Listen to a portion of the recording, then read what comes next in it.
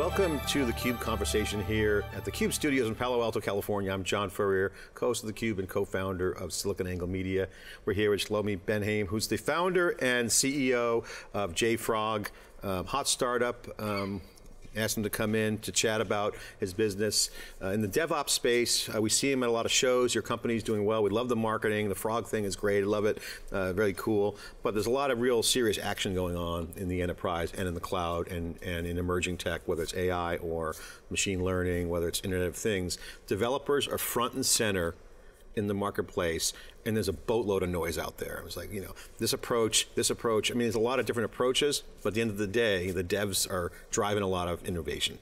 You guys are at the center of it, so welcome to theCUBE. Thank you. So first question for you, just take a minute to talk about what you guys do, JFrog. What's your company? What's your business do you do? What are you guys up to? What's your deal?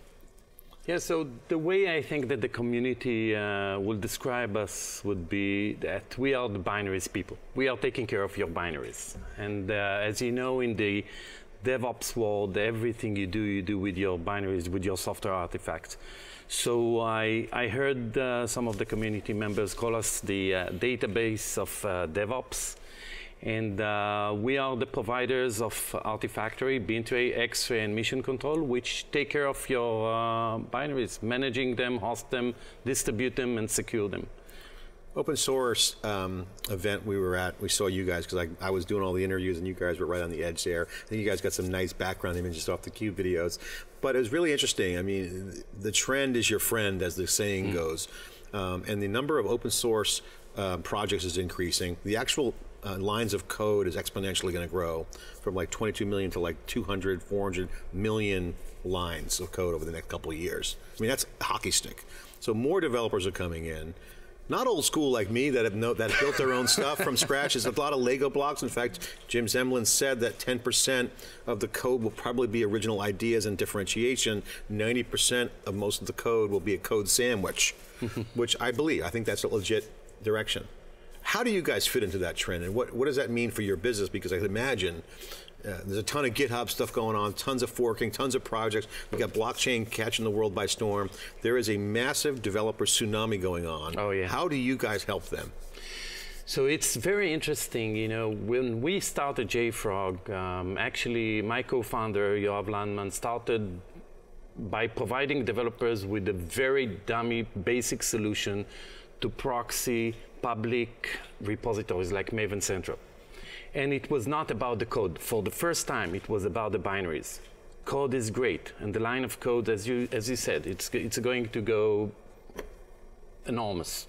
But what happened is that when you need to automate, when you need to rebuild, when you need to release faster, you go down to the binary level, to the software artifact level, and guess what? No one took care of your binaries before. You were just throwing your binaries to your version controller or a file store, right? Maybe you were hosting them. They were messy, and it's like a kid with their room. It's all the stuff spread all over the place. Yeah, where's that binary? No one keep track of it. Nobody care about that. But this is the one thing that you keep consuming, keep building with, keep recompiling. And in the era of DevOps, is the one asset that you need to automate and reuse. Yeah. So. This is where So the core problem, if I get this right, is that, you know, I mean, compiling is going to be, I mean, if you think of DevOps, it's infrastructure as code, as the phrase goes, as we always say. And programming infrastructure is what dev guys want to do. They don't want to be in the business of, you know, switch and configuration, getting in the routers and the network. They want it to be just one layer of resource. Serverless is a great trend for you. More and more developers are going to love this. Yeah. So they want to program. So when you're programming, the inherent next step is, where's the code? Who's compiling it? It doesn't need to be compiled. Is that kind of the core problem, that there's more and more stuff going on under the hood that needs to be managed? Is that growing part of your business solution, or is the problem just lost binaries? What's the core problem? It's a perfect question. First of all, we are providers. We are the providers of the only universal solution. So binaries are not just for Java developers. They are not just for Python developers. They are not just for .NET developers. They are not just for Docker users and the way you package it. Binaries happens between your Git and your CI server, let's say Jenkins, Git and Jenkins, and your Kubernetes. Something happened between those two sides, your orchestration tool and your code repository tool. In this land is where binaries play a very significant role, and this is where we are a major player. So is the problem error prone in that zone? And so in the zone, it's like the Wild West. It's a black hole, if you will. Think about it, what you're saying, if I get it right. There's a lot of stuff that goes on in there. Is it mismanagement? What's the core thing that you guys are going to do there?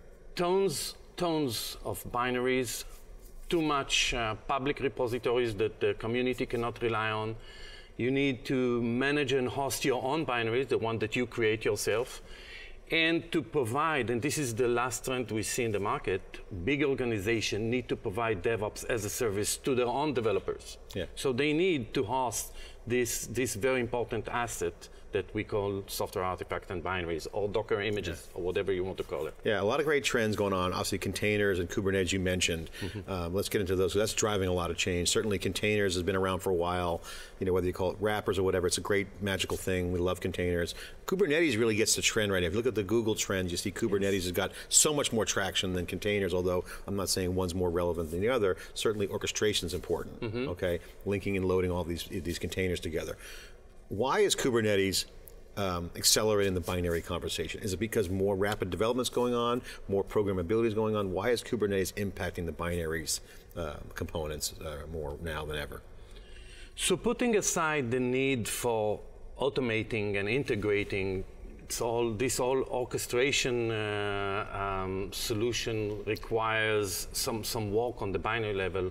But if you think about what Kubernetes is trying to solve, or what the containers overall are trying to solve, is a better, faster release, better, faster deployment, better, faster delivery. And then you can do it only if you will combine the power of the developers and the power of the machine, and release faster. Yeah. This is what we say in JFrog. Yeah. Release fast or die, because it's all about how fast can you release.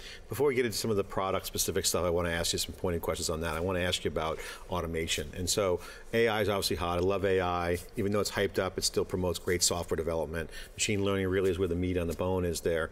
So machine learning and automation, bots, whatever you want to look at it, is an opportunity to actually create adaptive code.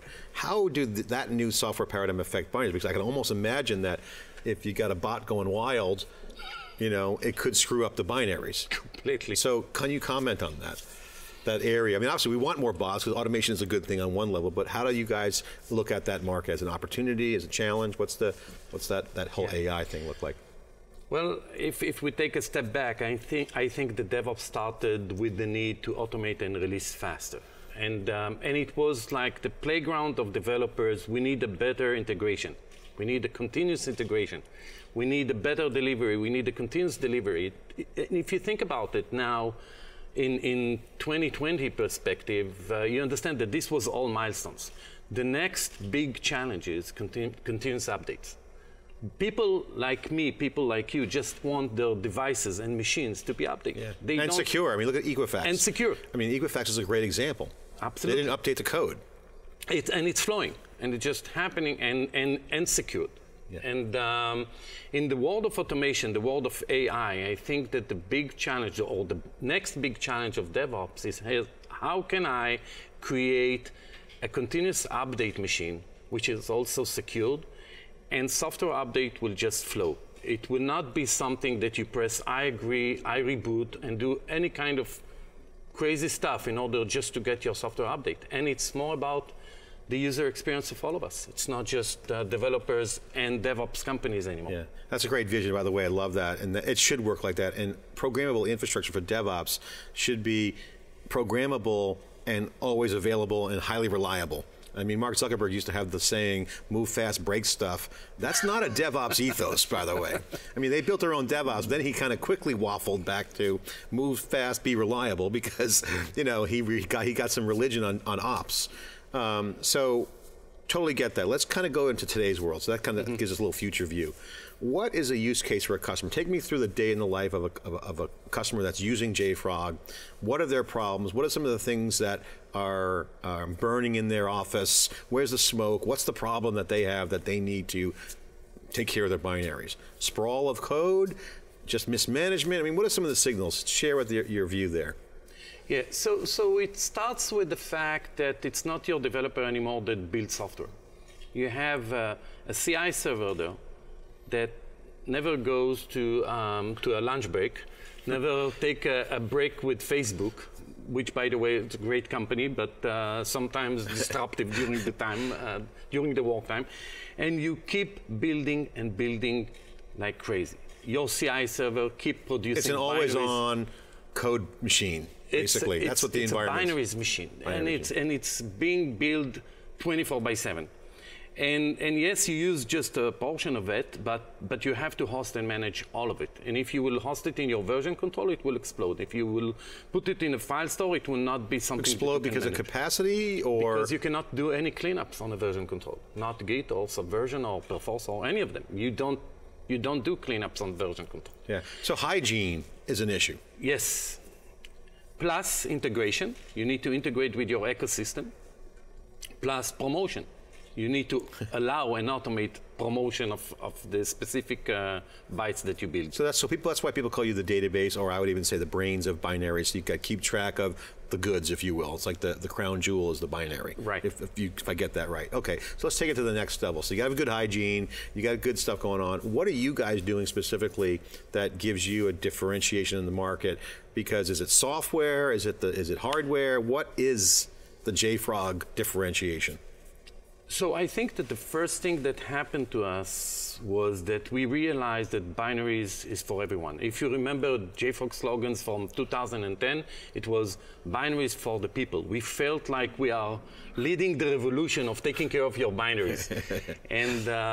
and therefore, we decided that whatever we build, our philosophy base, our concept will be universal. So we started with the Java community, Maven and Gradle, and then the .NET community with NuGet. And then when it came to be more like a DevOps industry in 2013 or 14, was it? Yeah, roughly. 2008 to 2014 was really the cloud Arati, and then it grew. And then it matured a little bit. Yeah, and the combination of dev and ops and IT. Yeah. And then we started to support packages like Debian and RPM, Yum repositories, Docker registry. We were the first Docker registry in the market. Yeah. You were riding the wave from the beginning. Yes. You were right there riding the binary wave with the cloud growth, native cloud growth, public cloud growth, big time. Which, by the way, had a lot of iterations quickly. Which is also one of our differentiators. We are the only hybrid providers for your binary solution. We have it in the cloud, any cloud, or on-prem. Who's the competition? So it's a very good question. On a niche level, we have companies like Docker that provide a Docker registry. We have CoreOS that provide Docker registry. By the way, anyone in the market now want to have a Docker registry, a container registry. On the Java Maven domain, Sonatype provide Nexus, which is a binary repository manager for Java, for Maven builds. NPM provide a solution for NPM.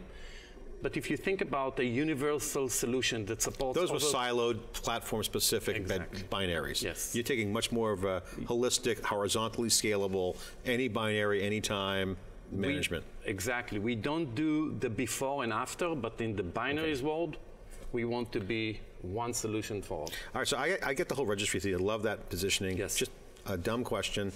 When someone's coming in and managing and manipulating the registry, how do you guys handle that piece? How do you know that a Java request coming in from a Java registry? Do you guys have a front end to this thing? Is it your software? So how do you guys manage the integration of requests to and from the binaries? The read and write to the repository, you mean? So Artifactory is a very sophisticated repository, if I may say. It's built more like a database. It's based on a checksum mechanism and not just a basic file store. It can... You verify it. Yes. Coming in on the front end. Right. On the incoming read. The proxy machine, caching, managing, hosting, and distributing, it's all happening in Artifactory. And performance is good? No problems with performance? Well, we are the only provider that has a highly available solution with over 4,000 customers, so I guess it is. Yeah, you're doing good. You got a smile. Yeah, I see you at the shows. You got a good reputation, so it's great to have you come in. I guess I want to just take a minute to pause, because I know we're having a great conversation. I can talk about CI servers until the cows come home. I love one of my favorite topics, DevOps. As people who've been following me since 2008 know, I love the cloud native vision from day one.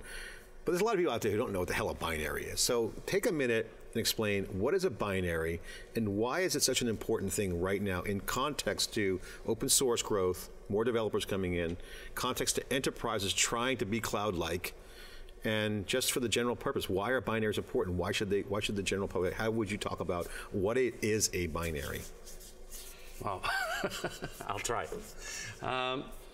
So I think that the main difference is that binaries are more like, and maybe it's a basic metaphor, but binaries are more like fresh food, unlike a freeze food. Your source code is freeze. You're not allowed to touch it, you're not allowed to clean it, you're not allowed to change it. Your 1.0 will be my 1.0, and it's kind of a freeze food. And this is why, and therefore, Git and other players in this market are so important. And we see how Bitbucket with Atlassian and GitHub are growing and still playing a significant role. Binaries are different.